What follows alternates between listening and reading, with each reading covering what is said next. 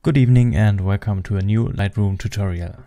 In this video I want to show you 3 ways how you can achieve fake autumn colors. So for example, turning this green leaves into a more yellow or orange color tone.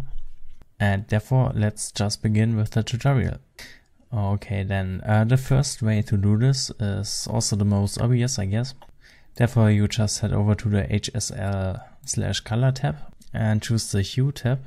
And then just drag the green and the yellow sliders all the way to the left.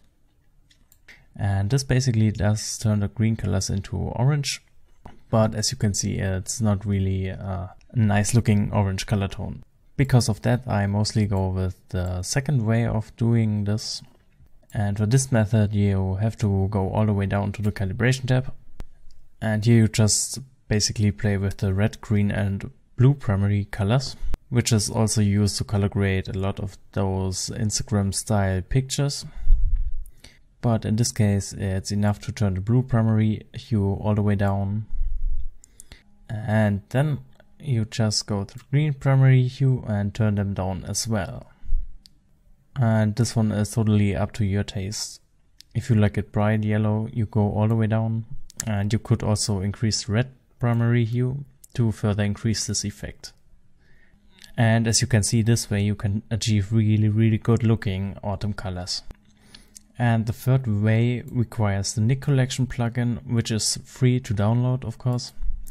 Once installed, you just right click on the picture you want to change, then go to Edit In and choose Color Effects Pro.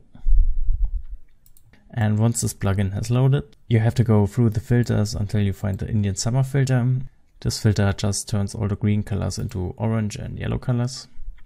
And they also offer different styles of colors, as you can see in the preset section here. So you can go with red or orange or yellow, and you can even change the strength of this effect.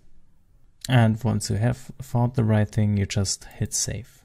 Alright, and those were the 3 ways I wanted to show you. I hope this video was helpful for at least some of you. And if you'd like to see more content like this, then please feel free to subscribe to my channel. And thank you very much for watching this video.